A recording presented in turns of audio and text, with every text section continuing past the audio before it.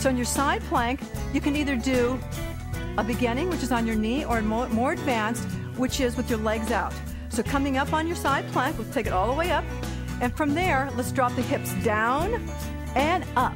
We're working our obliques now. We're whittling that waistline. Take it down and bring it up.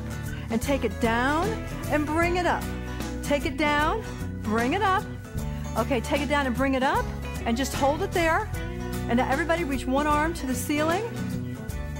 And now reach it all the way over and stretch it out. Stretch it out. Beautiful. Ooh, it feels good. So let's take it down and do the same thing on the other side.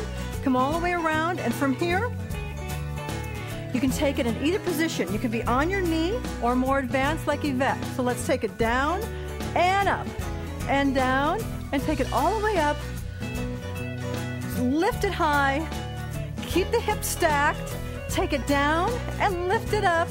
Take it down and up. And this time I want you to hold it all the way up. Reach to the ceiling. Reach it over. Stretch it out. Stretch out that side.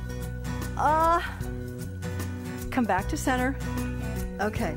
And now let's go into a wide second position. So from here, just take it into a wide second position. And now, take it tall. Reach to one side. Come back to center. Reach to the other. And come back to center. Cross the legs.